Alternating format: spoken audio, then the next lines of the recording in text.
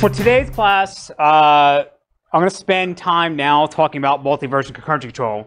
And so in last class, we talked about OCC, but there was a bunch of stuff that I wanted to cover in the beginning about stored procedures, and we sort of rushed through the actual silo protocol, and we ended up skipping the entire TikTok protocol.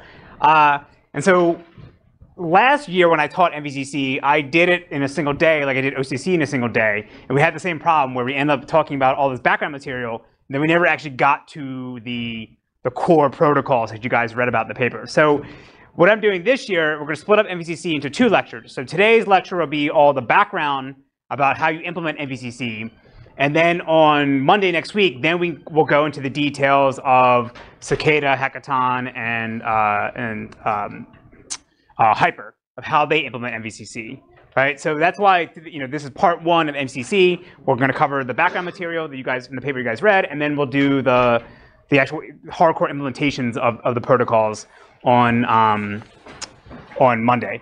So for today's class, I'm going to start off talking about compare and swap and how you actually implement it, and because that's going to sort of be the core primitive we're going to use all throughout sort of in-memory databases, especially in-memory concurrency control. Then we'll talk about isolation levels, and then we'll cover the paper you guys read on MVCC design decisions, and then we'll finish off with the announcement of Project 2, okay? All right, so I think last class I mentioned, or I brought up this, who here knew what compare and swap was? Not everyone raised their hand, so I want to spend some time going through this and understand what it is, because you're going to need this to understand how we're going to implement in-memory concurrency control protocols. We're also going to need this for Project 2 because you need to implement a latch-free data structure. So the compare and swap, the basic idea of this is that it's an atomic instruction that the CPU provides that it's going to allow you to examine a location in memory, check to see whether the value is what you expect there to be, and then you can go ahead and modify it if it's what you expect there to be. So this is not a new idea. This has been around in processors since the 1970s, but now they're pretty much in vogue because everyone's looking to build or use lock-free or latch-free algorithms. And this is the core construct you need in order to implement a latch-free or lock-free algorithm. So the basic idea, again, is you're going to look at some memory location and check to see whether it matches the value that you give the instruction. And if the values are equal, then you're allowed to install a new value, overwrite the old one. Right? And then if it's not what you expect there to be, then the instruction will fail. Right? So the way to use this in your C code sort of looks like this. So this looks like a function, right? It looks like a normal function you would have in STL or libc, but this is what is called a CPU intrinsic. Who here has heard of knows what an intrinsic is? One in the back, 2. Okay. So an intrinsic is basically a way that the compiler allows you to invoke an instruction without having to write the raw assembly to do this, right? So even though this looks like a function, when the compiler gets this, it knows how to convert this into the single instruction you need to do the operation. And so you know it's going to be intrinsic because it has this double underscore as the prefix. All right, so in this example here, we're going to invoke a compare and swap on a memory location and check to see whether it has an integer and install our new one. So the first thing is that the first argument to the intrinsic is our address, right? That's some location in memory, right? That's going to have a current value. Then we give it our compare value, check to see whether that equals to this. In this case, it does. And if so, then we're allowed to install our new value. So in this case here, we would update this memory location and make it 30. And so this particular command is called sync bool compare and swap. So what will happen is it'll return a true or false to tell you whether the compare and swap was successful. There's other intrinsics that do something similar, to do things like it'll return the old value it'll return the new value that's put into the memory location, and you can use that to compare whether your new value was installed. Right? The core idea about how this all works is that, again, it's literally a single CPU instruction. If you had to use the dirty mutex to do this, you'd have to acquire the mutex, then you have an if clause to check to see whether the current value is equal to the value you expect, and then if so, then you go ahead and then install your new one, and then release the mutex. And as I said last time, mutexes are the Hitler of concurrency, so we want to avoid them, and compare and swap is much better. All right, so in this case here, If I try to do the same thing, but I want my compare value to be 25 to install the new value 35, this instruction would fail because it would see that the value doesn't match my compare value, and it would return false. And therefore, you knew that this thing didn't actually install the correct value. So we could use this in the to do the timestamp increments or the transaction ID increments from the OCC last class, right? We could do compare and swap to do at +1, +1, +1. And we're going to use this for other things later on that we'll talk about today, how to install new transaction IDs in our timestamps for new timestamps, new transaction IDs inside of our tuples to let us know when a particular version is visible. So is this clear? Right, in also C++, you get a you can have std atomic. You can wrap a integer or a boolean or some other primitive type around the atomic flag, and that's going to provide you the same functionality. So in general, maybe you want to use, if you're writing C++, you don't always want to write intrinsics. You want to write using what C++ provides you. Okay. So now the next thing I want to cover is spend a little time talking about isolation levels. So in last class, and certainly in most introduction database classes, we spent a lot of time going on about how great serializability is. Right? We say that this is the gold standard, what you would want in a transaction processing database system, because it allows your programmers to not have to think about the correctness of their program. Meaning they can write transaction code in their application and assume that the transactions are going to be executed in serial order, even though we know the database system, for the most part, most systems will interleave their operations. Right? But then the end state of the database is equivalent to one where they are executed in serial order. So that means that we don't have to write any special code in our application to reason about inconsistent data. Right? We don't have to worry about our transaction reading data from a transaction that hasn't committed yet, or getting back in different values. So the problem, though, with serializability is that it's useful for us to reason about, but in practice, it's often that people don't use this because trying to achieve serializability often requires additional checks and mechanisms and limits the amount of parallelism and concurrency you can have in your system, right? And so a lot of systems end up foregoing serializability altogether, and they want to run at what is called a lower isolation level. And these lower isolation levels, as they're defined in the SQL standard, are specified in terms of what different anomalies that transaction may occur while it runs. So what we'll see is that in today's class, we'll mostly talk about snapshot isolation. But then on Monday's class, when we actually go to the actual protocols, we'll see how they try to achieve serializability in their protocols. But the reality is, in the real world, not everyone needs this. But it's good for us to understand what's going on. So the way you can control the amount of parallelism you can have in your database system is to specify what isolation level you want your transactions to run at, right? And so the isolation levels are defined in terms of, again, what anomalies or what issues your transactions could be exposed to while they're running. And the standard defines them in terms of these three types of anomalies. So anybody that's taken an introductory database class should be able to give me definitions for these. So what's a dirty read? He said you read data from an uncommitted transaction. Correct. What's an unrepeatable read, other than him? Read a different value on second. So she said you read a value once, then somebody changes it, and then you read that value again, and you get a different value. Correct, yes. Right, this can occur even though the other transaction that modified the data, even if they committed, then you would see their committed data. And it's not what it looked like when you first started. This one's a little bit more tricky. What's a phantom read? You select like the same queries, but between like spells you insert a new combo, so you cannot like. Right. So he said that a phantom can occur, and actually I'm going to expand. You got it half right. Okay. A phantom can occur if you read a range of data, a range of tuples, and you do the scan the first time, then you go do it a second time, and in between the first time and the second time, someone else has come and either added new data or deleted data, so that when you compute the scan, now you see things that weren't there before. So this can come up in like an aggregation query. If I want to count the number of tuples of all the students with age 18 to 25, like this class, if I scan it the first time, I see 10 tuples. Then somebody inserts a new record with somebody age 22. I scan it again. Now I get 11 records. Right? That's considered a phantom. It was something that wasn't there before when I ran my query the first time. Right? And it's not the same thing as a dirty read or unrepeatable read because I couldn't read the thing before because it didn't exist in case it was an insert. So if I come back, it's not like I read it before and I got a different value. It's just it didn't exist before, right? So the SQL standard defines these isolation levels in terms of those anomalies, and it specifies in them, again, what anomalies could occur. And I say could or potentially could occur because there's no guarantee that your transaction is going to hit these anomalies if you run it at a lower isolation level. Because it depends, obviously, on what other transactions are running at the same time and what those other transactions are doing. So if your application only has a single thread and it's executing one transaction one after another in serial order, then even if you run at the lowest isolation level, you're not going to have any dirty reads or other problems because no other transaction can be running at the same time.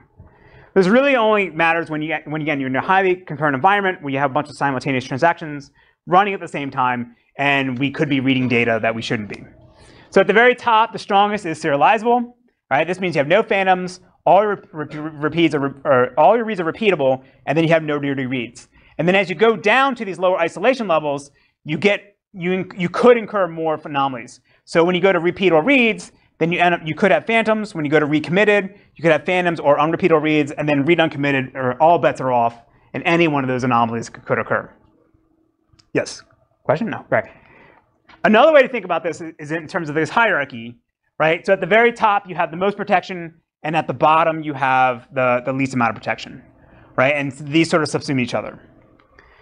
So again, in an academic environment, we say serializable is great. Of course, you want to run your transactions with that protection, with that isolation level.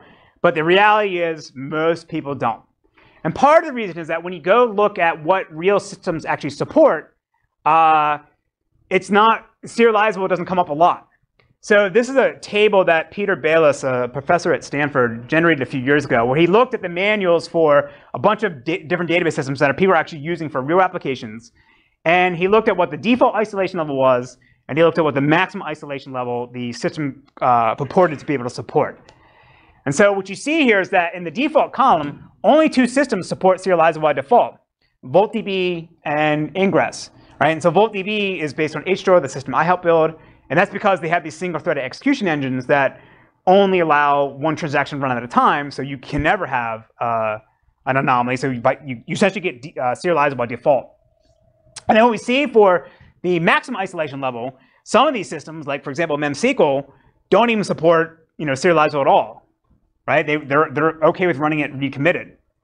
So again, the main takeaway here is that most systems by default run at a lower isolation level, usually recommitted, and most applications don't change this. So I don't have the graphs here, but we've done surveys with DBAs, and we find that most people run, whatever their system is, most people run with the default. And that's probably good enough for them, right? Facebook runs at repeatable reads, and they have the largest MySQL installation in the world, and for them, that's fine, right? So the other thing I want to point out here is that there's actually two different isolation levels that weren't in my chart of 4 that I had before. So for DB2, their default isolation level is something called cursor stability. And then for Oracle, their maximum isolation level is something called snapshot isolation.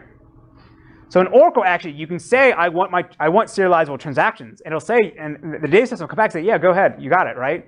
But in reality, you don't get that. You get something lower. You get snapshot isolation, right? So what are these other isolation levels? And why weren't they included in the standard? Well, it turns out that when the standard came out in 1992, the standards body that wrote it, they were taking this view of concurrency control from a perspective of that the database system is implementing two-phase locking, right? And therefore, all of the anomalies that they talk about are in the context of a two-phase locking database system. But as I said last class, there's whole other class of concurrency protocols, like the timestamp ordering ones, that are completely different than how two-phase locking works. And it turns out that they don't hit the same anomalies at least not in exactly the same ones that I showed before, when you run in another scheme. And in particular, we'll see this when we talk about multi-version concurrency control. They, by default, have snapshot isolation guarantees. So we need to understand what these actually are. So I'll go through both of these. And so the first one was cursor stability. And as I said, this was the default in DB2. And so the way to sort of understand cursor stability is you got to kind of throw out everything you know about two-phase locking, all right, for just to go with this, right? And the way to understand what a cursor is essentially a pointer inside the database system of what that points at whatever data item, say a tuple, that the query is operating on at that moment. So let's say that I need to access, and the cursor will acquire locks for the things that it wants to access. So say I want to scan 2 tuples. My cursor would find the first tuple, acquire the lock on that, do whatever it is it needs to do, then release that lock, and then go grab the cursor lock on the second tuple, and then do whatever it is it needs to do on that. And then when it's done, it releases that lock. So that looks a lot different than what we talked about before with two-phase locking, right? With two-phase locking, we said that in the growing phase, you acquire all the locks you need, but then as soon as you release one lock, then you're in the shrinking phase, and you can never go back and acquire another lock. But with cursor stability locking or cursor locking, you can do that. And they don't have to worry about deadlocks because they say that only one query can hold one cursor lock at a time. So I can't acquire a lock and then go acquire another one. I acquire my lock, do whatever I need to do, then I give it up before I'm allowed to go get the next one. And because of that, you don't have deadlocks. Now with multi-threading, that makes it a little bit more difficult, but the general idea is the same. So cursor stability turns out to be another isolation level that exists in between repeatable reads and read committed. So it's stronger than read committed, but weaker than repeatable reads. And the reason why it's stronger than read committed, because it's going to prevent something that's called the lost update anomaly. Which again, when I talked about those anomalies at the beginning, dirty reads, unrepeatable reads, phantom reads, this thing wasn't in there. So we need to understand what that is. Yes? Can't cursor stability have dirty reads because you take a lock, like what you said, you take a lock, let's say transaction 1 takes a lock on a tuple, changes it, releases the lock and takes a lock on tuple 2. And transaction 2 comes in and takes a lock on tuple 1, which basically has a dirty value because transaction 1 hasn't committed yet. So his question is, can you have dirty reads with cursor locking? There's some extra stuff you have to do to make sure that you don't read things from transactions that haven't committed yet, right? But you're not guaranteed to have repeatable reads because you would come back and read something that is committed. Question or no? Okay. So let's look at a really simple example. So we have 2 transactions, T1, T2. T1 wants to do a read on A, write on A. Transaction T2 wants to do a write on A. And for this, we're going to assume that we're running on a system that only has one core. That means only one thread has the program counter could actually be making forward progress while it executes transactions. So we would start here. Transaction T1 wants to do a read on A. So it goes and acquires the cursor lock for A, reads it, and then releases the lock. Then transaction 2 starts running. Right? We have a context switch. Transaction 2 starts running, grabs the cursor lock on A, does the write, and then releases that lock. Then we have the context switch back over here. This guy gets the cursor lock on A, modifies it, and then releases that lock, and then it goes ahead and commits. Right? And then at some later point, transaction T2 is going to commit. But now the problem is that we end up losing this update because although in our physical time, transaction T2 committed after T1, all the transactions are only going to see the update from this guy because this guy overwrote this one because we only had cursor locks. Right? So a cursor lock in general will prevent this problem, but not always. There are other scenarios where it won't do this correctly. Right? So if this guy, if he held his cursor lock until he committed, since he knows he wasn't going to do anything afterwards, then this write would have to block, and this guy would get committed first. Or if this guy held the cursor lock on the read and held it to A, then this guy would block because it couldn't acquire the cursor lock, and then it could do the write afterwards. And we wouldn't have that anomaly. So this is a bit esoteric. this only occurs in systems that, again, that use cursor locks like DB2. In the MVC systems that we talk about today and next class, they don't have cursor locks, so they don't have this problem. But it's good to understand this because, again, it may show up. It shows up in literature when people talk about the different isolation levels and what else is actually out there beyond what the standard specifies. Question. Yes. So if I hold the lock until you need to hold to acquire another lock. So Correct. Yes. So his statement is, with a cursor lock, do you hold the lock until you need to acquire the other lock? Yes. Okay. All right. The one I do want to spend more time on is snapshot isolation. So the way to think about snapshot isolation is that the database system is going to be able to guarantee that when a transaction starts, it will see a consistent snapshot of the database as it existed at the moment that transaction started. And the key word I'm saying in that sentence is consistent. And so what that means is that the snapshot will not contain any modifications from other transactions that have not committed yet. So say I have transaction T1, it starts, it updates the database, and then transaction T2 starts. It will not see the updates from transaction T1 because that transaction did not commit, and therefore its view of the database with its modifications is not consistent, a consistent snapshot. So the transaction T2 will see the view of the database as it existed before T1 started, right? So when a transaction wants to commit under snapshot isolation, we have to check to see whether our write set conflicts with any other transaction, any other updates since we started and created our snapshot. And if there's no conflicts, then we're allowed to go ahead and commit, right? So this sounds awesome, right? This sounds like this be basically serializable, right? Well, it turns out that the snapshot isolation is susceptible to another anomaly, again, that wasn't in the original three that I defined before, called the write skew anomaly. And this is actually something that cannot occur with repeatable reads. This is something that is specific to snapshot isolation. So the way to understand snapshot isolation, or this write skew anomaly, is I always like to use as an example that was invented by Jim Gray a few years ago, I guess 2 decades ago. And the way to sort of think about this is rather than worry about tuples and indexes and other things like that, let's just say we have a database that has marbles. And we have marbles can be either black or they can be white.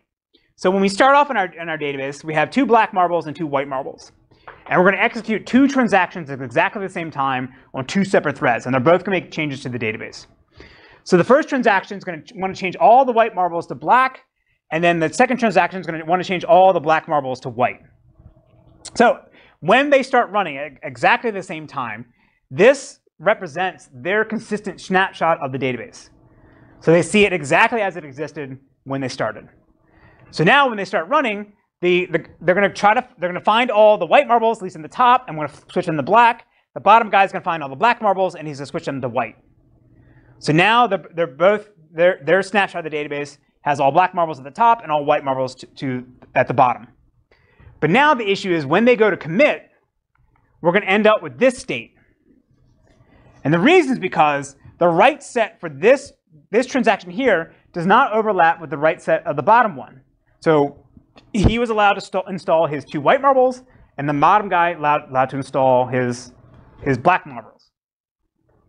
Right? Is this equivalent to a serializable schedule? Right? No. Right? Because what would a serializable schedule be?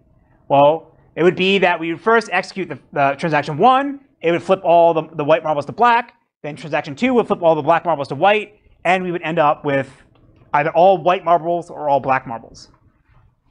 So the point here is that this is an anomaly that should not occur if we have a truly conflict serializable schedule, but under snapshot isolation, you don't. You have something that's slightly less than that. Right? And this requires us to do extra stuff to avoid this problem of having these separate updates. So the way to actually think about now your isolation levels is not the sort of straight hierarchy that I showed before.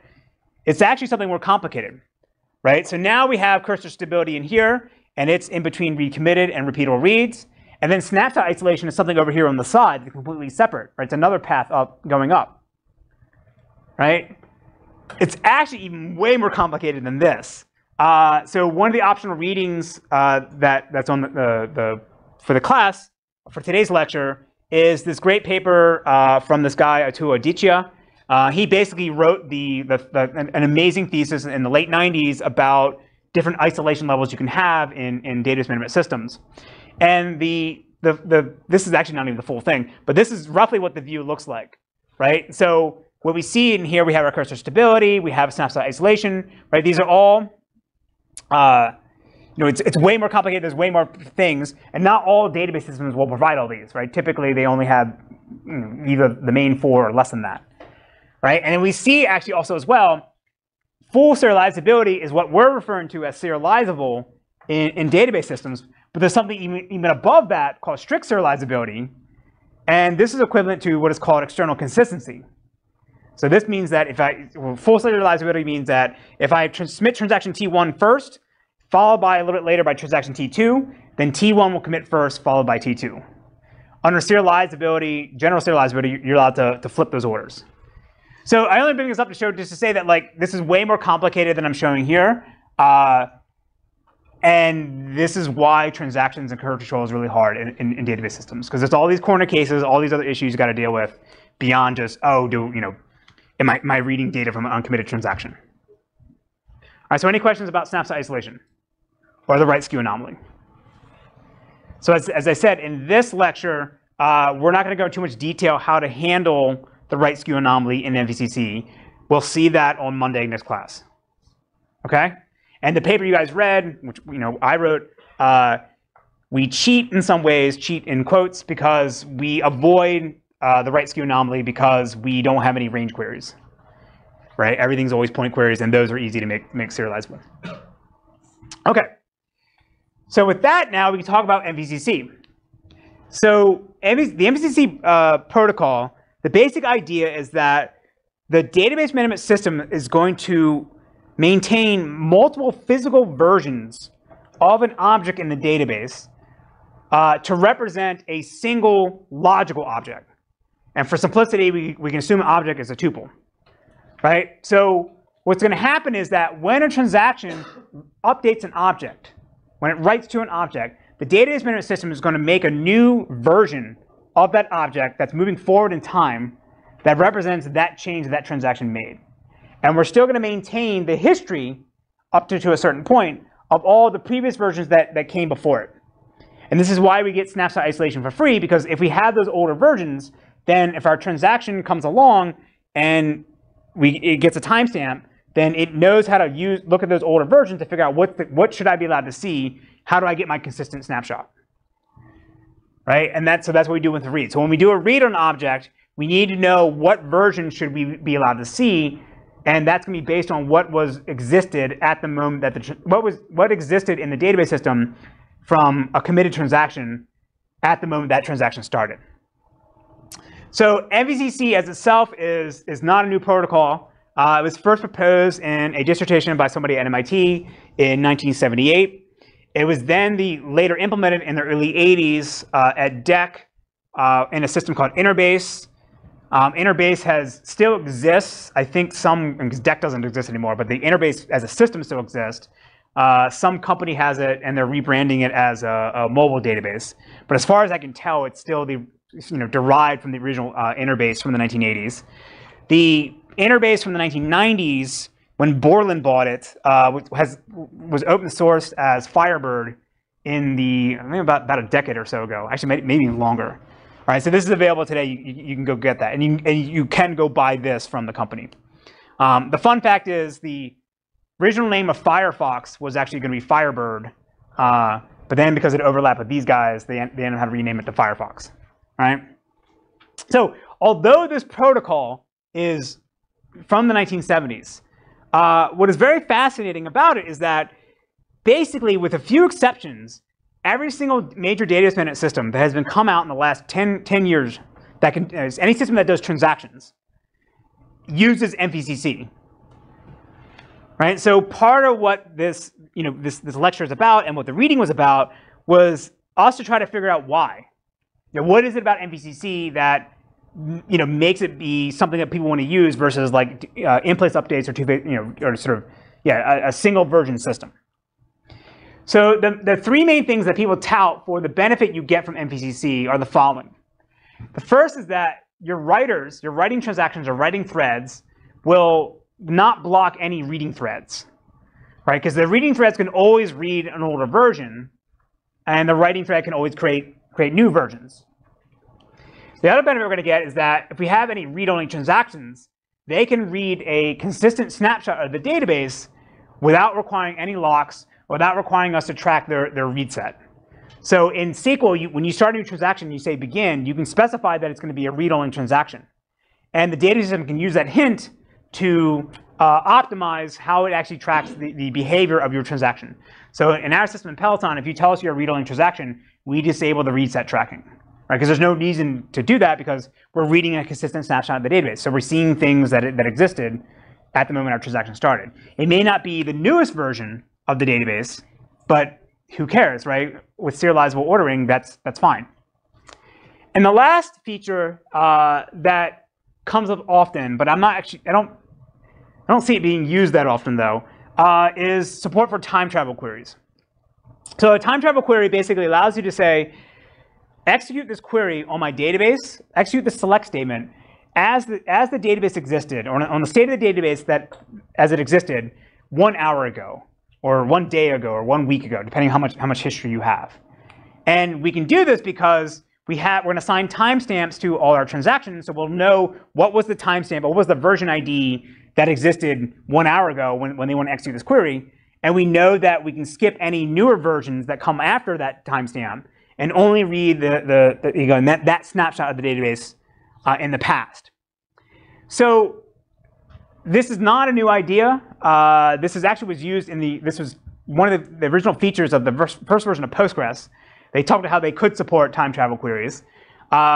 Later on in the 1990s, I think like late 90s, like 1999, when people started using the open source version of Postgres, they end up turning this off because you run out of space pretty quickly if you're doing a lot of updates, right? If they maintain all these version histories. But a lot of new systems that come out now talk about how they can do time travel queries. And as we'll see as we go along, it essentially means you just turn off garbage collection, right? And maybe add a little extra syntax in the SQL statement to allow you to go back in time, right? Microsoft was happy to sell you a package that supports time travel queries. And that does require some additional code to do something different than what Microsoft normally does. But again, if you're doing MVCC, you essentially get this for free if you just don't clean up anything. But the reason why I say I don't know how useful this is because the only place I've ever seen this being used is in like financial companies, where they have to do this for like regulatory reasons. So under Sarbanes-Oxley, because of the U.S. government, you have to maintain a 7-year history of your database. So you need to go back in time and say, what transaction occurred, 6 or 7 years ago, and time travel queries is one way to do this. But for most applications, when you think about it, you're already starting to kind of doing this anyway in your application. So like when you order stuff on Amazon, Amazon doesn't use the multi-versioning to maintain different order histories, right? It creates a new tuple to insert for your new order, and it inserts all the new order items. So you can easily go back in time and see what orders I bought a year ago because they're just separate tuples, right? So the usefulness I think of this is actually quite limited. Or I haven't seen a really compelling reason beyond just what the financial guys need. And they often just take snapshots anyway and keep those as separate files. So the important thing I want you to get out of the paper that I signed to you guys, and this is a mistake that I made when I was younger, is that although it's called multi-version concurrency control, it's more than just concurrency control, right? So this is the confusing part from last class of like, there's the optimistic concurrency control protocol, but then there's also a class of protocols called optimistic concurrency control, right? So there is a original multi-version concurrency protocol from the 1978 thesis, but then now it encompasses so many other things because it permeates how you're going to design all different parts of the system, right? All the different design decisions. And that's essentially the paper that I had you guys read was we try to go figure out how do you actually want to implement an MVCC database system, a modern MVCC database system. And so the way this sort of started was when we first started building Peloton, there's all these questions came up about how should we store different versions, how should we maintain our indexes, how should we do garbage collection. And when you go read a lot of the academic papers that talk about in-memory MVCC, they usually talk about the first part. They talk about and they evaluate this first part in much more detail than the other parts. So for like garbage collection, they'll say, oh, this is the way we do it. They may say a little bit why they did it, but they never actually compared all the other different possibilities. So this paper is basically, we're going to implement everything we know about, all the things we know you need for an MVC system. We're going to implement it in one database system, and just run a complete parameter sweep, a benchmark on every possible combination, and then whatever one turns out to be the best, that's what we'll just end up using in Peloton, right? So that was the motivation for this paper. So as I said last class, the original title of this paper was not an empirical evaluation of multi-version concurrency control. The original title was, this is the best paper ever on in-memory multi-version concurrency control, and I still stand by that today, right? So the reviewers came back, this was VLDB, they came back and said, well, that's a subjective statement, can you be a bit more scientific, right? So then our next title was, if you only read one empirical evaluation paper on in-memory multi-version concurrency control, make it this one, exclamation point. So then they came back and said, no, you can't do that either. Can you make it a little bit less direct? So then I said, we think you'll really enjoy this empirical evaluation paper on in-memory multi-version control. So now at this point, the paper was accepted. But then the program chair basically came down and says, you got to change this title, or we're rejecting this paper. So I don't have tenure, all right? I needed this paper. The student that was working on it needed this paper. So I broke down, and we ended up with that title. It is what it is. That's fine.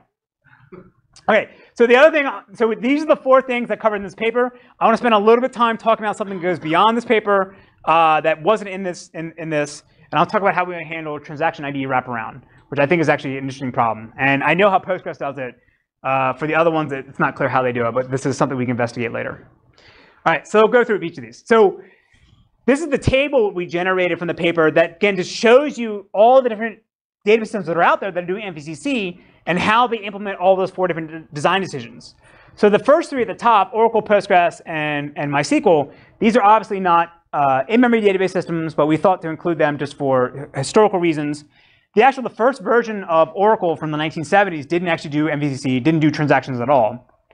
They only added that later into like 1983, 1984. And so the rest down here from Highrise, Hekaton, MemSQL, HANA, NuaDB, and Hyper, these are all in-memory systems. And the main thing to show here is that no one system implements MVCC exactly the same, right? So we need to figure out what is it about these different implementations that makes one better than another, and try to identify that, and that's what we want to implement in our system. So before we get to that, we're going to talk a little bit about what we actually need to store now in our tuples to do multi-version concurrency control. So in every single tuple, we're going to have a header that we're going to use to keep track of the metadata about this particular version of the tuple. So you're always going to have a transaction ID, and that's going to correspond to the transaction that is either holding the lock or latch for this tuple, or the transaction that made this version. Then we're going to have a begin and end timestamp, and that's going to correspond to the visibility of this version, right? So any transaction that has a timestamp that is in between this range should be allowed to see this version. And then we're going to have a pointer that's either going to point to the next or the previous version of the tuple in our version chain. And I'll explain what that is later. And then there'll be some additional field for whatever extra metadata you have, right? I think for two-phase locking, we could put the read lock or the write lock inside there. The other protocols do other things. So the key thing I want to point out here, though, is we have, if we ignore the additional metadata, we have 4 fields that we have to have per tuple. And for an in-memory system, these are all going to be 64-bit pointers, or 64-bit integers, right? So we have 4 8-byte fields we have to store per tuple. This doesn't seem like a lot, but when you actually look at much larger database sizes, this becomes actually quite significant. So there are 32 bytes I have to store per tuple. So if I have a billion tuples, then I have to have 32 gigabytes of storage just for the multi-versioning metadata, right? And if you're an in-memory database, that means I have to dedicate 32 gigabytes of memory just to store the metadata, right? So that's a lot. And this is just meant to show you how, although multi-versioning seems awesome and it provides a lot of benefits, it doesn't come for free, right? And so this occurs multiple times throughout the semester where there's this classic trade-off in databases of like compute versus storage or compute versus memory. This is one good example. We'll see next class in Hackathon you actually can get rid of one of these fields, but it's still not it's not a non-trivial amount. All right, so the first thing we've got to deal with is the Concurrency protocol, and there's essentially three approaches. Right, you can use timestamp ordering, OCC, and then the two-phase locking. Then there's the fourth approach of the serializable snapshot isolation, or SSI. I'll cover that paper in more detail on Monday. And so I'm going to skip the discussion of these two here because this is what we discussed last class. Right, it's kind of easy to see how you can take OCC and just make it multi-version. Right, you do all your writes to your private workspace, and then when you want to go commit, you do the validation as you would normally would, and then the workspace essentially just becomes the new versions, right? Two-phase locking, you just acquire the lock on any physical version before you're allowed to read and write to it. But I want to spend more time talking about timestamp ordering because this is actually how it was defined in the original MVCC paper from 1978, but I'm going to show how to do this in the context of an in-memory database. All right, so say we have a sample database here, and then we have two versions. So the first thing to point out is that we're going to store the transaction ID. And for this, we're going to use the transaction ID as a way to represent the transaction that holds the lock or latch for this tuple, for this physical version. And then we're going to have the begin and end timestamp. And so for the end timestamp, if it's the newest version, we'll just set it to infinity, meaning anybody with the timestamp greater than the begin timestamp should be able to see it. The new thing we're going to add, though, is this read timestamp. And this is going to be just like we in the basic timestamp ordering protocol that we had before. We're going to use this read timestamp to keep track of the timestamp of the last transaction that read to this. And this always has to be increasing in time. It can never go back in time. So let's say we have one transaction here, and it wants to do a read on A followed by a write on B. And we'll assume that when the transaction starts, that we'll give it some transaction ID, right? It doesn't matter what method we use. It just has to be unique and has to always be increasing. So in this case here, the transaction ID is 10.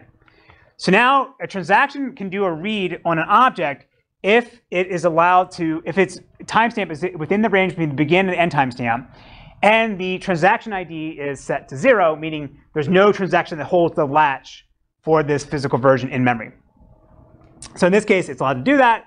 So we need to go update its read timestamp to now increment that forward. And we do this with compare and swap, right? We read the first value, we get a 1, then we invoke the compare and swap and say, replace 1 with 10 if it's still 1 when I check. In this case, it is.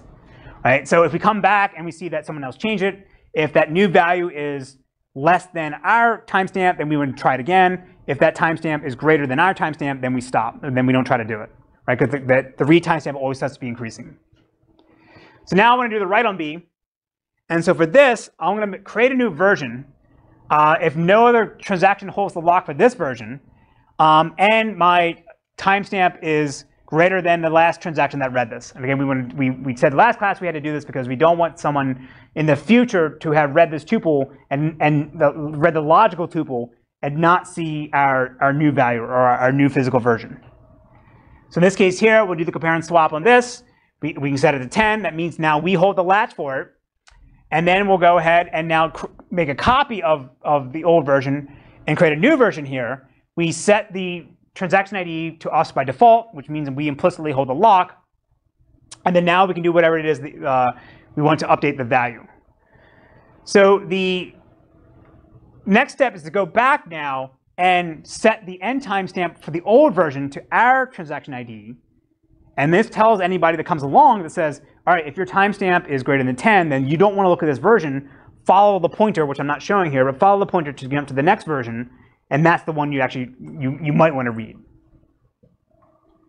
So for this is actually not completely serializable because if I release the locks, then someone may come along and read this newer version, but I haven't committed yet. So we'll see this on Hackathon and other protocols next week. There's extra stuff you have to do to make sure that other transactions know that whether you've committed or not, and they don't read things from uncommitted transactions. So I'm just showing you how you can do compare and swap to flip these different fields embedded in the header to allow you to tell other transactions what's going on without having to have a central data structure. Right? That's the other key thing we get from in-memory system as well. When I set these locks, I could do this directly inside the tuple header. I didn't have to have a separate lock table, right? Because I know this thing's never going to be swapped out the disk. Is this clear? Okay. So the other more important things we can talk about, though, is the version storage. So as I said, the database system on MVCC is going to create multiple physical versions for a single logical object. And the question is now, how do we actually want to store those different versions? Right? There's a bunch of different ways. And so the way to think about how the database is going to organize these different versions is through what is called a version chain. So we need an efficient way to allow us to say, here's the logical tuple, here's the first physical version, and be able to check some way to find the actual physical version that is actually visible to you. And we're going to do this through what is called the version chain. You can think of this as a single direction linked list that is going to go from one version to the next. You only want to go one direction because you can't compare and swap two addresses at the same time, right? So you always want to go one direction. And so what will happen is we'll do some lookup on an index or a scan on the database, and we're going to find we'll find the head of the version chain. And depending how we order it, the first version may be the oldest version, the first version might be the newest version. And we may need to traverse that chain to find the one that we're looking for. So as we'll see, the index are always going to point to the head of the chain, and then the thread knows how to jump through from one version to the next. So now one thing I won't talk about too much is that, but in an in-memory system, what we're going to end up doing is we're going to store all these versions in thread local storage for each thread. So each thread is going to have its own, I think the paper calls them a memory space or a memory pool. So as I create a new version, my thread creates a new version, I don't store this in a global heap. I store this in memory that's local to me, meaning it's going to be physically close to my core. So if I have a multi-socket machine, it's not another socket's memory, it's my local memory. And so I do this because I want to avoid contention on any centralized data structure. So I'm the only thread that can be writing to my local storage. So I don't need to acquire a latch to get a new free slot, right? I can just go grab the next one I know, but nobody else is trying to steal from me. Now, this means, though, that now the versions themselves, for a single logical tuple, the version chain may span multiple memory pools for different threads, which is fine because a thread can jump through memory. It's just when we do updates, they always have to be local to you. And so the different storage schemes we're going to go through now are going to determine where physically in memory and what we're going to store these new versions and what we actually want to store. So we'll go through each of them. There's the three approaches. There's the append-only storage, time travel storage, and delta storage. All right, so again, I'll go through examples of all of these. So with append-only storage, the basic idea is that every single time I create a new version, I just insert a new tuple in my regular table heap.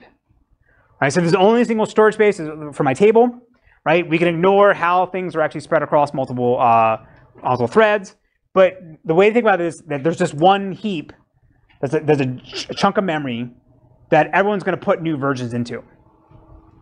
And so now what I'm showing here is that now we have our pointer is just pointing to, for a tuple, it's pointing to the next version. So in this case here, the head of the version chain would point to A1, so this would be the oldest version, and then we can follow the pointer and get to A2. And then B1 doesn't have another version, so it doesn't have a pointer to anything else. So all the physical versions of a single logical tuple are now stored in the same table space. And any single time I update a tuple, then I'm going to copy the contents of the tuple I'm updating into a new slot in my table space, right, with the updated value. And then I go back and update the pointer now to point to my new version. Right? So at this point here, no one can see my new version because I haven't updated that pointer. So I do a compare and swap and say, all right, now I want to change this pointer, now to point it to mine. If that fails, and I know somebody else tried to create a new version, and then I just follow that pointer and then do a compare and swap on its pointer to point to me. Right? So this is the easiest way to actually implement this in some ways because the tuples are always the same size. So it's really easy just to make a copy into it and copy the contents of the old tuple and put it into the new one, right? In this example here, I'm showing oldest to newest, right? The version chain always points to the head of is always the oldest, and then you have to traverse it to find the newest. The other approach is to do newest to oldest, where the version chain is always going to be the newest tuple, and if you need to go back in time and find an older version, then you follow the version chain that way. So there's trade-offs obviously for each of these, and it depends on what your application or what your workload is actually trying to do. So if you have a lot of insert queries, then or queries that want to always find the latest version, then newest to oldest is probably what you want, because you always, you follow the index, you land to the version chain, and voila, that's the exact tuple that you wanted. If you're doing a lot of maybe read-only queries that want to look back at older versions, then it might make sense to do this. But then also depends on how many indexes you have, as we'll see in a second, because if you have a lot of indexes, then every single time you create a new version, and with newest to oldest, you have to go update the pointer to that version chain. Whereas in this one, you don't, right? So again, they all have these different trade-offs. No one way is better than another. Yes?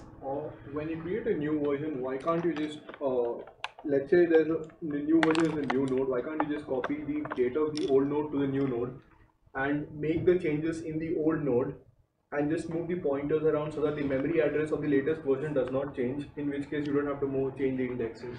So his question is, instead of making a copy of the tuple and then making the change to my new copy, my new version, what if I copied the old version down here, but then made my change there, right, and then now I don't have to update any tuples? I just change the pointers around, I just change the pointers so that that this thing's now the newest, and so this should point to here, and then this should point to there. Yeah. Yeah.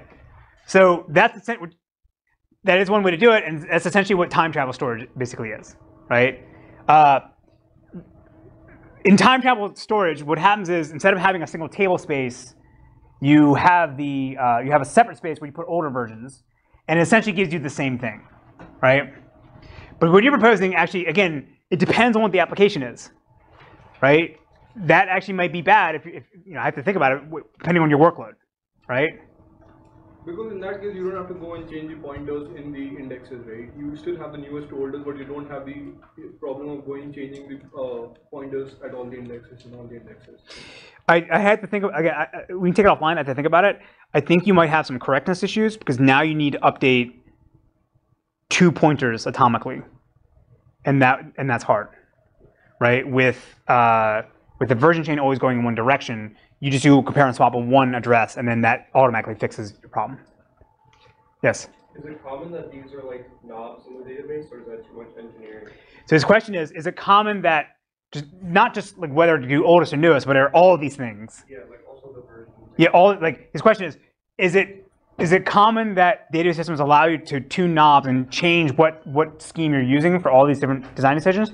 Nobody does that, because it's way too much engineering, right? Again, most systems pick one, and that's what they just use. In the back. Wasn't it a huge effort to implement this in Peloton and have all these versions?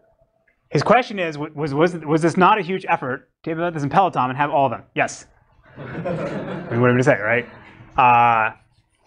But we had, it was 3 students that took this class, and plus a visiting PhD student banged it out over 4 or 5 months. Right? It was a lot of work, yeah. Okay, so the next version scheme is time travel tables. And so for this, instead of having all our new versions be stored in the same table heap, we're going to have a separate table location or separate storage area where we're going to put either the oldest versions or the newest versions. So in this case here, the version chain would always point to the main table. You can think of these as like the master versions of the tuple. And then the time travel table is where we stored the older versions. So on every update, what we'll end up doing is, again, copy the latest version into our time travel table. And then we can update the pointer to now point to this thing. And then now we can do a compare and swap to, or we overwrite the master version in the main table with the new value. And then we do a compare and swap to now point to the new version. Right? So this makes sure we have a correct version chain. So this is what HANA does. HANA actually goes oldest to newest, so the master version here is always the oldest version. I don't know why they argue that they want to do this. I have to go check their papers again, but I think the gist of it was that they wanted to support, they wanted to be optimized for reading older data to do analytics. So you can always find the oldest version here, right? For SQL Server, when you buy their time travel extension, they end up giving you this architecture here. The main table always stores the master version, and they copy old versions over to the other side.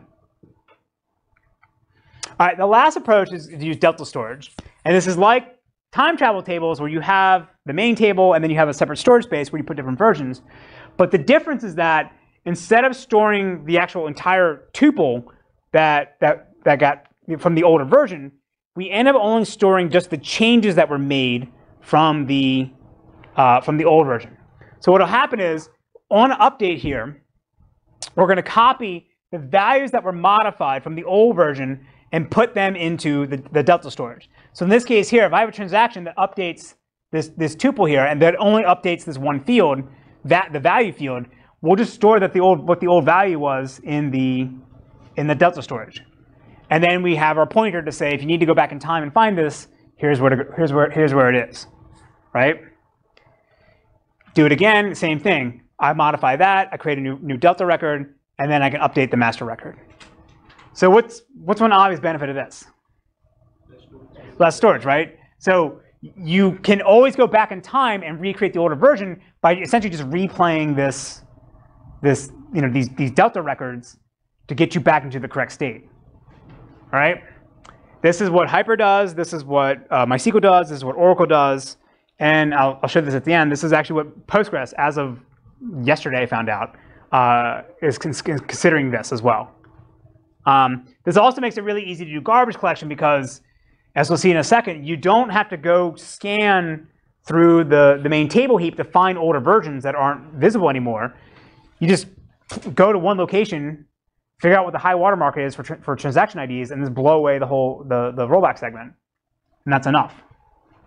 Yes? So in this, we need to go, for each tuple, we need to go through multiple version change for every attribute, right? So his question is, for each tuple, we need to go through multiple version chains. For each attribute, because like, if you have like... Oh. Yeah, so his question is, if I modified if there's another column here, and I modified it from a transaction long ago, right?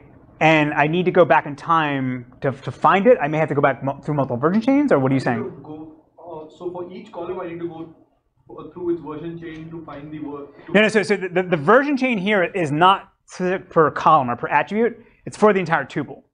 Okay. So I'm only showing, this tuple only has 2 attributes, I'm only showing value here. But if I had a third attribute and it was modified, then that'd be in there as well. Okay. So one additional thing that we can talk about is how to deal with non-inline attributes. So this is independent of the of what version storage scheme you can use. The issue is that, as I said, in the in-memory database, unlike a disk-based database, we store all the fixed length attributes together contiguously in the fixed length arena pool. And then all the variable length data, like large varchars, var binaries, text fields, they'll be stored in a separate data pool. And then in our fixed length tuple, we will just have a 64-bit pointer to some location in the variable length pool to go find that data. So if I create a new version, right, and I say my transaction updates only this one fixed length field, I have to go make another copy of my string field or varchar field here, and make sure that this thing points to that. Right. So an obvious way to optimize this is that if the varchar field or the string field doesn't get modified from one version to the next, there's no reason to go make another copy of this. Right. So instead, we can reuse the pointers to the variable length field for versions of attributes that don't change from one version to the next. Right. So to do this, though, I have to put a reference counter as a prefix on the field to keep track of how many tuples or how many different versions are actually pointing to that field. Right. The The downside of this is that it makes it difficult to relocate memory. So say I'm doing compaction, I want to reorganize my var-length pool. Since I don't know who's actually pointing to me, I have to do a sequential scan if I want to change this memory address to somewhere else. Or I have to add an indirection layer, which is another overhead, to deal with the fact that multiple guys could be pointing to me, and I want to change the actual physical address. This is not so much a problem if your database system can do compression, because if you have strings that are repeatable, then you can do dictionary encoding and just store the dictionary code here, right? But if you have if it's a unique varchar that gets copied from one version to the next that you're not going to want to put in a dictionary encoding, then you can use this approach to handle this. So this is something we tried in our own system.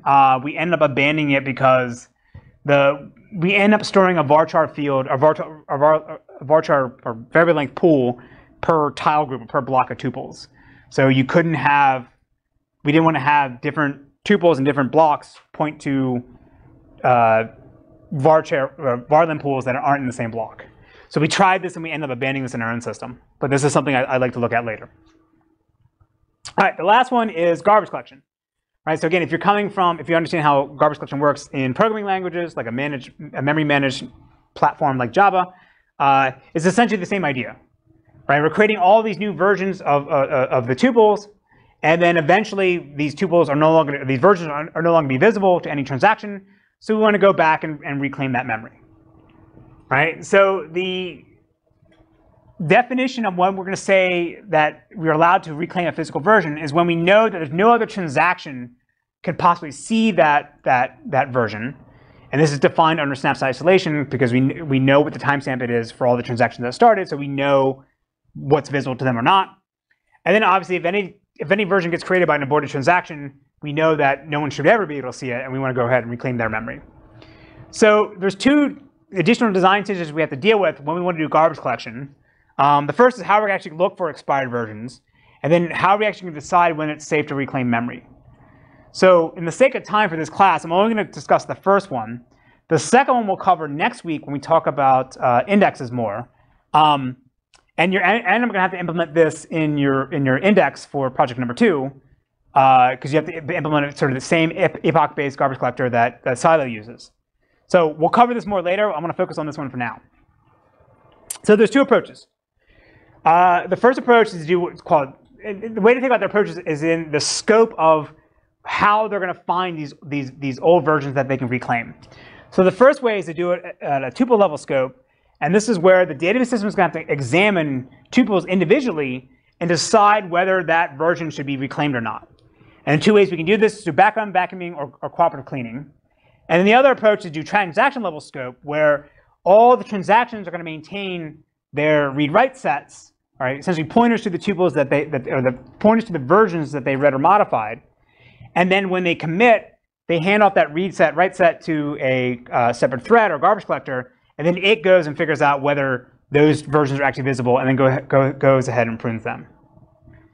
Right? So the thing we'll see in Hackathon next week is that these two different approaches, this is probably what most people use, and in general, garbage collection amounts for about 15% overhead of the actual runtime performance of the system, right? And which is unavoidable because we have to clean up these old versions because otherwise we run out of space.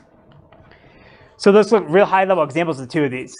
So with background vacuuming, what we're going to have is we're going to have a separate thread that's going to periodically scan through the database system or the database through the tables, and it's going to look to see whether tuples are visible. This is probably the most common approach, and it also works with any possible version storage scheme that we talked about. So this is supposed to represent a vacuum thread, but generally it records what are the active transactions that are running, and then it just scans through every single tuple, looks at the begin and end timestamp, and recognizes whether for all the active transactions that it has, if there's any version that does not overlap with those active transaction IDs, right? So in this case here, the transaction ID is 12, transaction ID is 25. The range 1 to 9 is not visible to them. So we know there's no other active transactions, so it's safe for us to go ahead and delete these versions. right? In the case of this one here, B2, since 12 it comes between 10 and 20, it knows not to delete this version, right? So this is what Postgres does.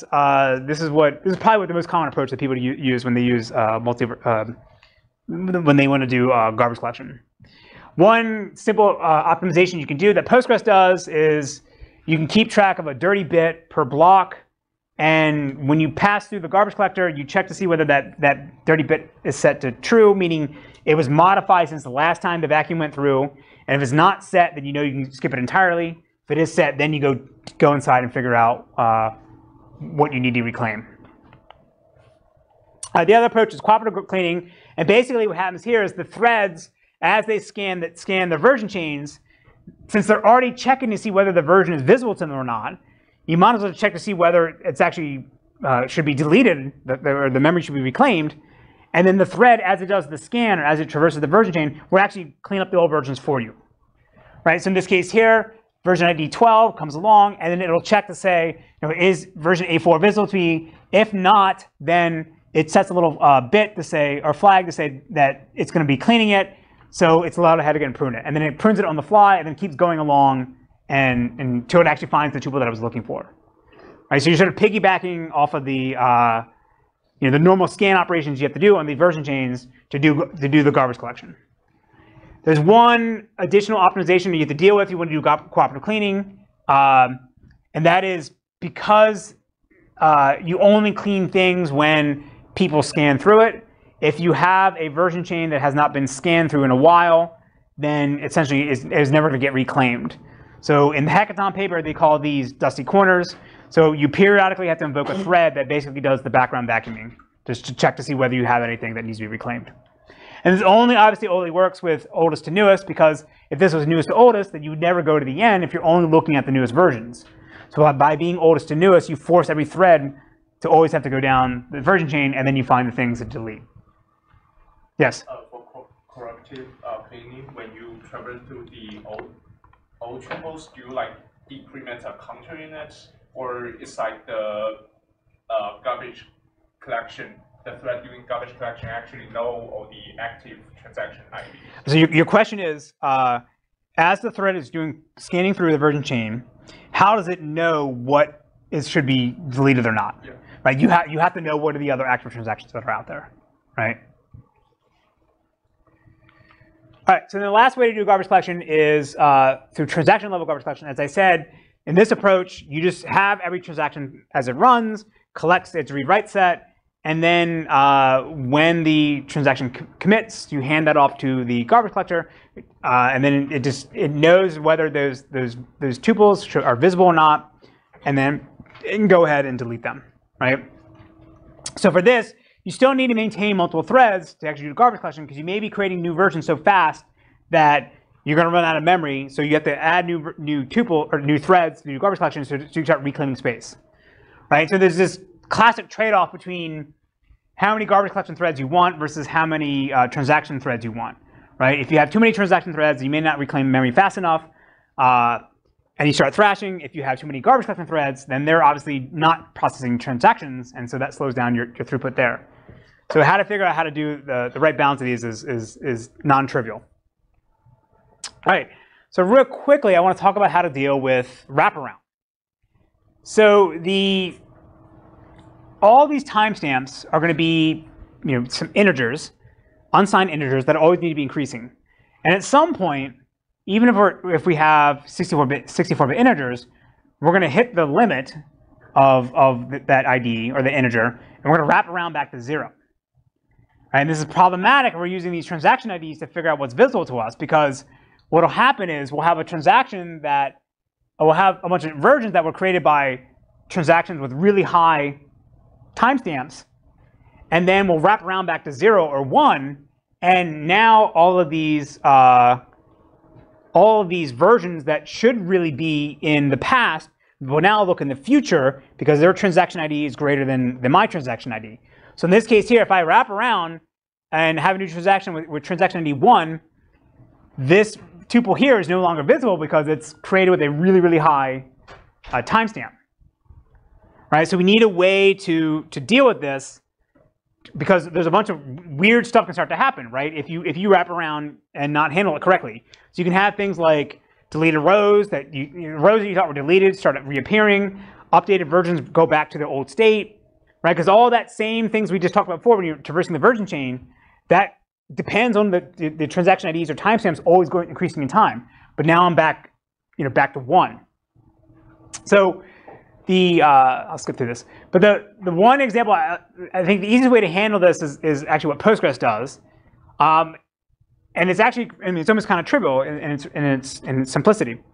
So basically what they do is that as you get closer to the upper limit of your transaction ID, then they will stop processing transactions. You can avoid this having to stop entirely because you can do vacuuming ahead of time and start cleaning things up.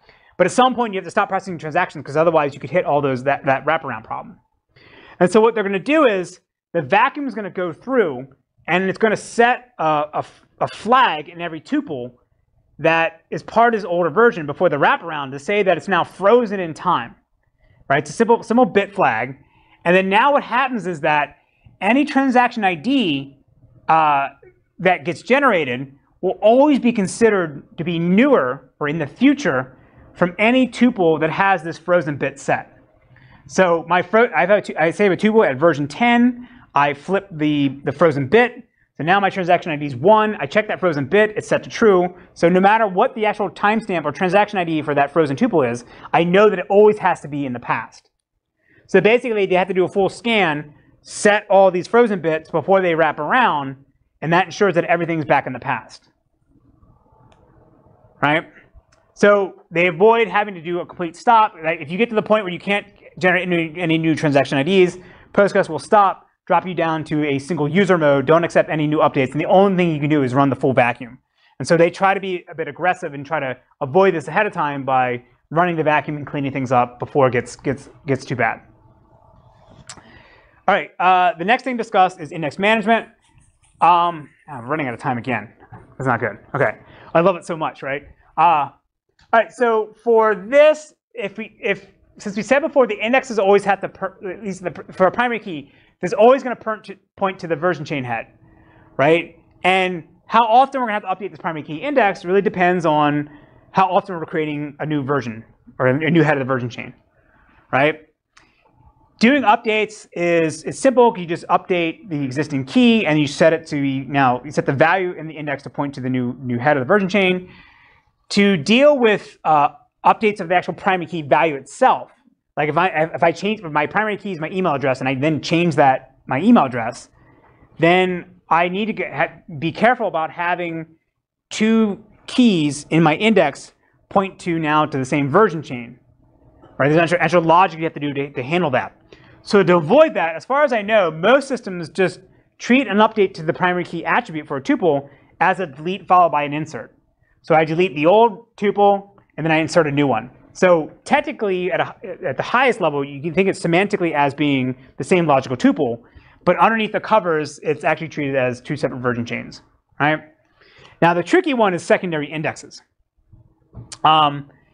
And this is a great example of why this actually matters a lot in MVCC, is this blog article that Uber put out in April 2016. It was right around the time we were writing this paper, and I felt so vindicated. I'm like, oh yes, this is totally a hard problem that no one's thinking about, right?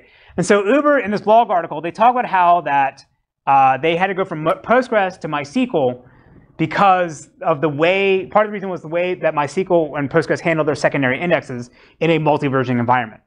The true story actually is that they started off with MySQL, then they hired some guy that really loved Postgres, so they switched to Postgres.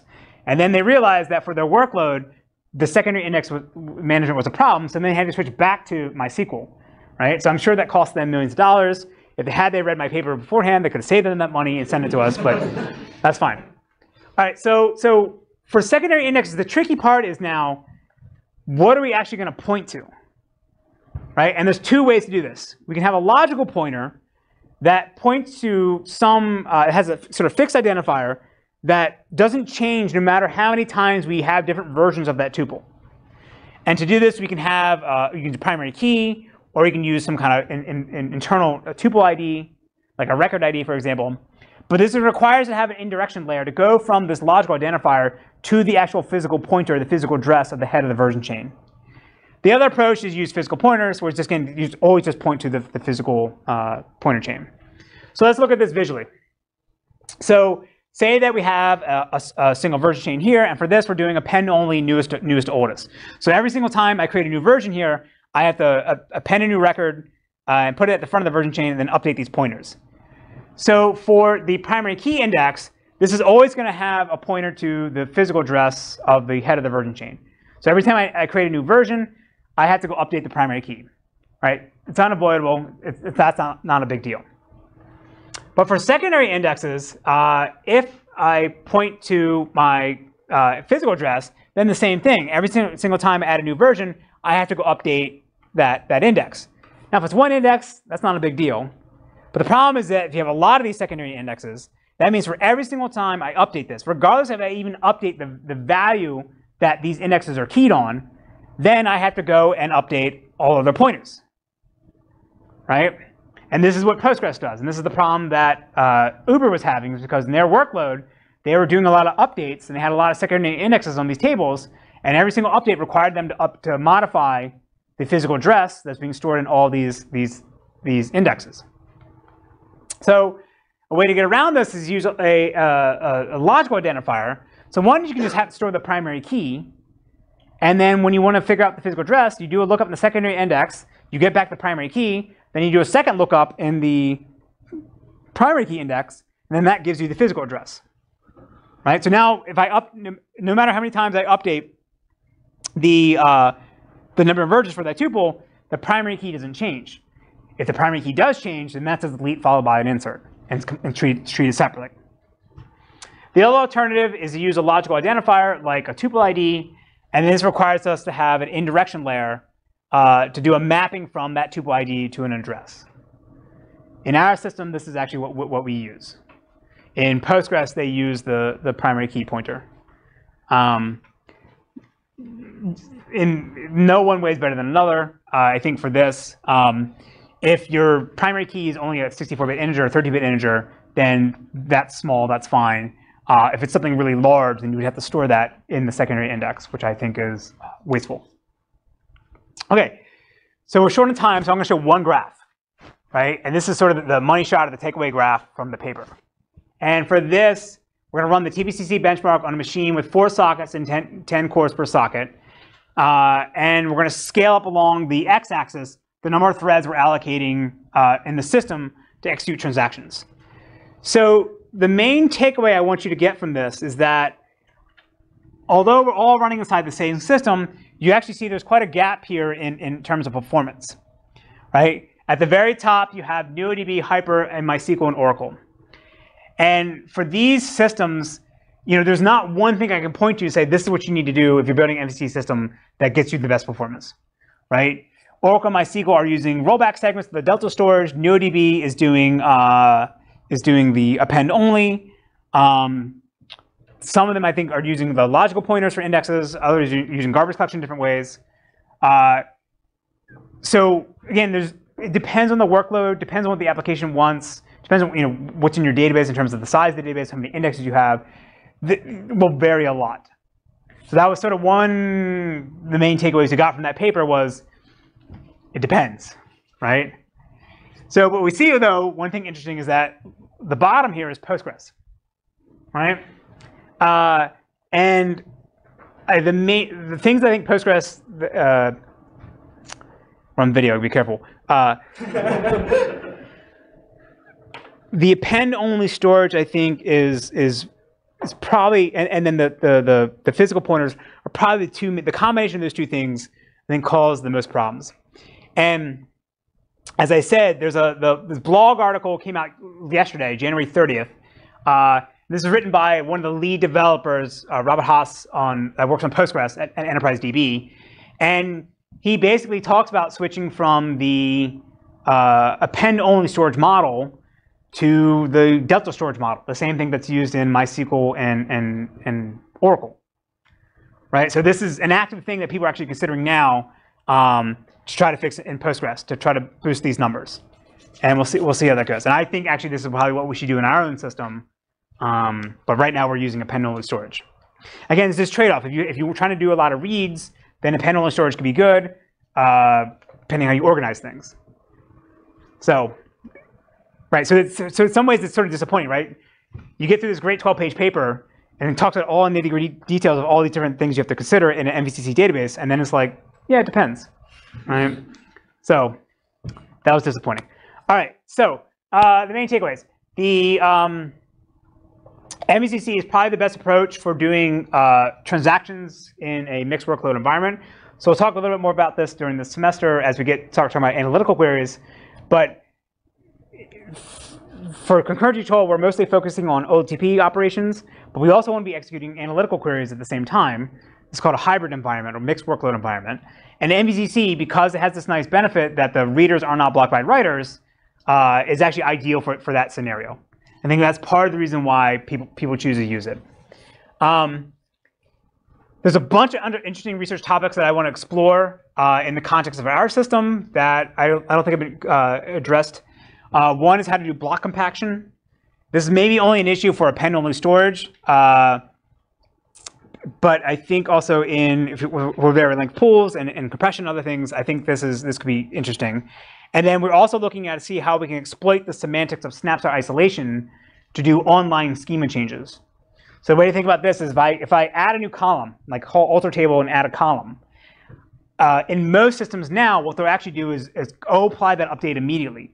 So they'll scan through every single tuple, make a copy of it, add the new column, and then insert that as the new master version. So I think you don't have to do that. I think we can do this lazily by exploiting the fact that we can have different versions of tuples that are controlled by different versions of a schema. And so you can call alter table, add a column, and immediately comes back and says, I did it. But underneath the covers, you can manage when that column actually gets propagated to the table. So this is something I think is actually a paper we're working on now. And if you're interested in getting involved in this, send me an email. All right, we're well over time. So I'm going to stop now. I'll discuss Project 2 in more detail on Monday. I'll be sure to allot time for this. But the website will be up. You're going to have to implement a skip list. Skip list is a latch-free concurrent index. And you need to be able to support garbage collection and forward and reverse iteration. So skip list is the primary index used in MemSQL. They are huge on skip lists. Right? They claim it's amazing because it's latch-free. It's not that great. So you will be implementing something that our other indexes can beat. So BW tree will be able to beat a skip list, and the art index and the B+ tree can crush these things. The reason why I have you guys implement skip lists is because it's actually really easy to implement. I shouldn't say that. Well, relative to the other ones, it's much easier. So the first year I taught this class, we had to implement the BW tree. That was a huge mistake. That was way more complicated. I completely underestimated it. So now we're doing skip lists because it covers all the important things that we want to talk about, like compare and swap, garbage collection, and how it fits into the rest of the database system, but it's actually something you can implement in a month. So I'll cover this more on Monday. I'll bump the deadline for this to be an extra few days because we won't announce it until later. But if you haven't signed up yet for your group on the spreadsheet, please do that. Or contact me if you don't have a group, and we'll find somebody for you. Okay? All right, guys. Have a good weekend. See ya. I need something refreshing when I get finished manifesting. Too cold, a whole bowl like Smith & Wesson. One chord and my thoughts hip-hop related. Write a rhyme and my pen's intoxicated. Lyrics are quicker with a sip of more liquor. Since I'm a city slicker, brain waves are thicker. Rhymes I create, rotate at a rate too quick to duplicate. Feel a breeze as I skate. Mics at Fahrenheit when I hold it real tight. Then I'm in flight, then we ignite. Blood starts to boil. I heat up the party for you. Let my girl rub me and my mic down with oil. Record still turns with third-degree burn for one man. I heat up your brain, give it a suntan. So just cool, let the temperature rise. To cool it off with same odds.